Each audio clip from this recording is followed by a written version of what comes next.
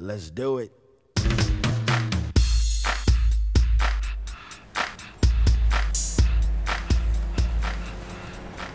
Oh, I have an itch. I have an itch. I'm going to scratch it.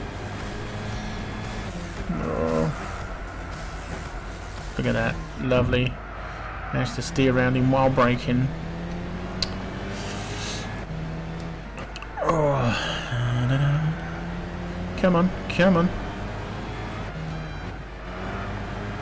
Oh, it's the final lap. I don't think I'm going to make it.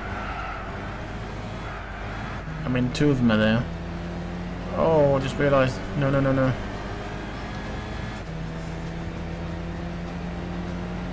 I'm not going to make it. No. Come on, come back here. I can't remember what the end of the lap is, to be honest. I want to know when the whole raining thing starts. There's a little indicator there on the left, top left, that shows, like, obviously, you know, precipitation at 0% and a time of day.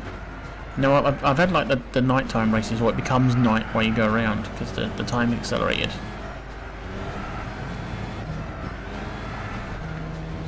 But I've not had any wet races or races that become wet, which would be great if you know. I'm assuming that happens when you get some of the like endurance type races, which I'm sure there is somewhere. Gran Turismo's always had those crazy endurance races. I think GT5 had a 24-hour race. An actual 24-hour race.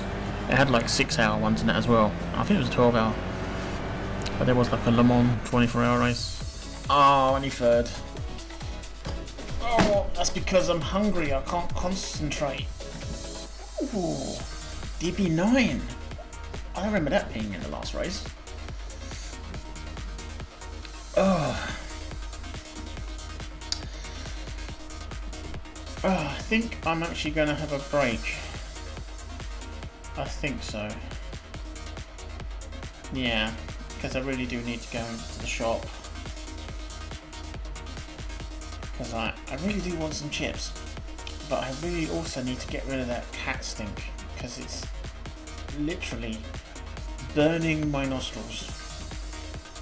I think that's why I have a bit of a cough at the moment. I think it's actually my lungs have been contaminated with cat stink. And cats always stink. Yep, I think that's gonna have to happen. So, I'm sure there'll be more of this because I've gotten back into the old GT6 actually, mainly because I've now COD Ghost has sort of finished its run. We're waiting for the next Call of Duty, which I'd like to play. I know I torture myself with it, but this year I'm not pre-ordering it, I'm not buying it until it's been out a little while. In fact, I'm even thinking about setting a rule where I don't buy Call of Duty this year until it's on eBay, until there's a reasonable price one. I mean, I might even just set myself a budget and say about £20 until I can get a Call of Duty Advanced Warfare for £20 or less. I might leave it.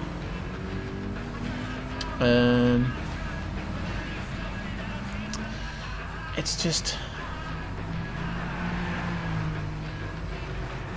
I don't know. It's just, I mean, I've still got Battlefield 4 up there, which I picked up for £15 in CEX. 15 quid for Battlefield 4. I mean, this is a PS3 version. I'm not sure how much the PS4 ones were, but they were in there. There were PS4 ones in there, and I don't think they were that much more expensive. But if you've got a PS3, you can pick up Battlefield 4, and there's actually a lot of people playing. There's a lot of fun. I just can't fly the planes or helicopters though. I don't understand it. I don't understand what it is. I can't fly the helicopters or the planes. I mean, I can do it in Grand Theft Auto, just about. But I don't understand the controls in no. So I can drive and do the shooting. I like the shooting and the blowing up stuff. Shooting and blowing up. That's pretty much. Yeah, that's Battlefield for me.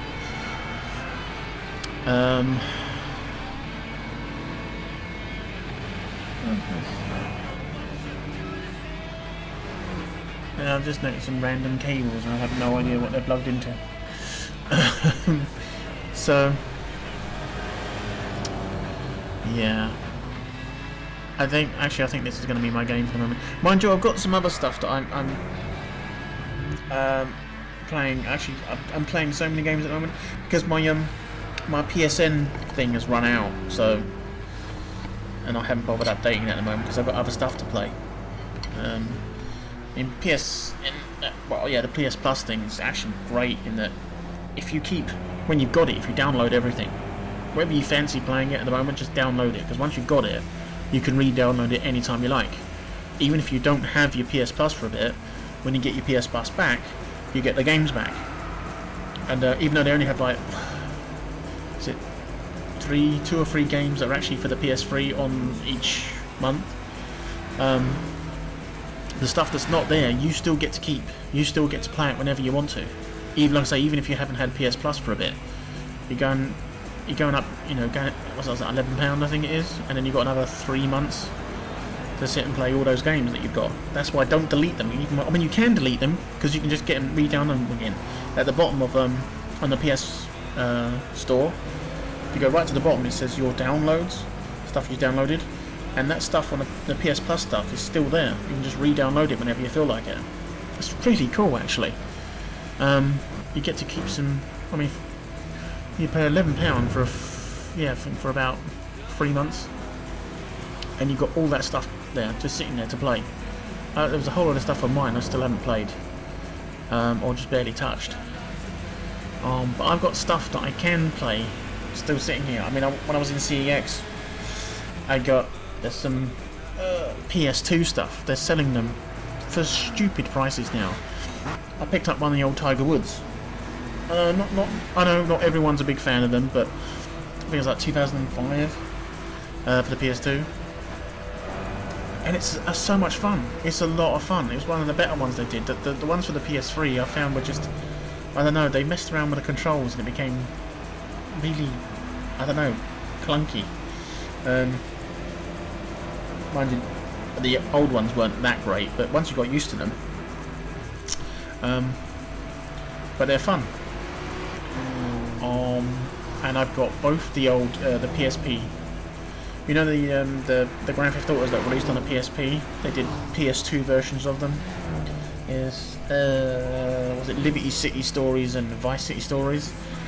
They're literally, other than the old top-down ones, GTA 1 and 2 in London.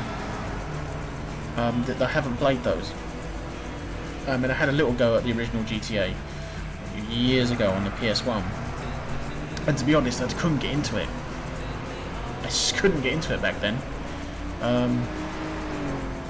That's why I was so glad when GTA 3 turned up and it was like, ah, a proper game, something I can play.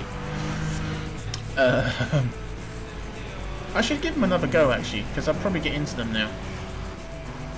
Now I sort of, you know, really got into the Grand Theft Auto lore and the attitude of it and the humour. I should probably give them another go, because I only really recently found out that a lot of the stuff we think of as being recent things were right back there in the first game. Apparently, the original protagonists in the first game were female. There are female characters in there.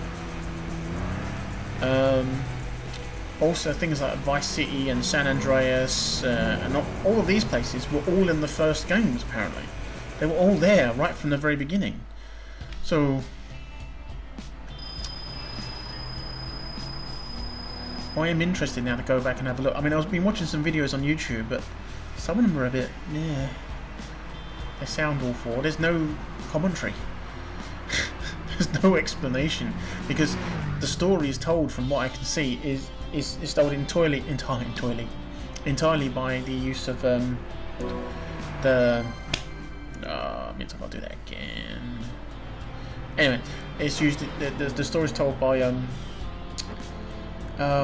what is it? The pager. The character has a pager. It says where he's got to go and what he's got to do next. What story there is, as far as I can tell, which comes up for a few seconds as a tiny bit of text and it goes away again, which is something that Grand Theft Auto still to this day are really bad for. you'll have a little bit of text that will come up in like the top like left-hand corner of the screen that will explain what you've got to do. You know, if you press this button, you know, to do this, and it will come up once right at the very beginning of the game. It will only tell you once when you have to do it first time, and then it will never tell you again. And it always has a habit of coming up right when you're in the middle of doing something else, like in the middle of a car chase or a shootout or something, and this little bit of text will come in the top left-hand corner for 2 seconds and then go, and it will never come up again.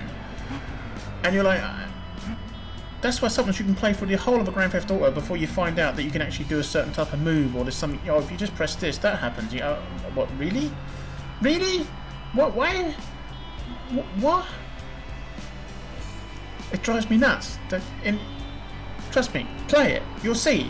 Top left-hand corner, little bit of tiny text will come up and say an vital thing that you need to be able to sort of make your life so much easier in the whole of this damn game. It will tell you just once for like a couple of seconds, and then it's gone, and it will never tell you again. Okay. That rant's over. I am now done. I think. Let me have a look. I need to obviously do this race again. I've got to figure out how I'm going to beat. Car 1. Can't remember what it was. Not 1. It was the GTR, wasn't it? I think, or.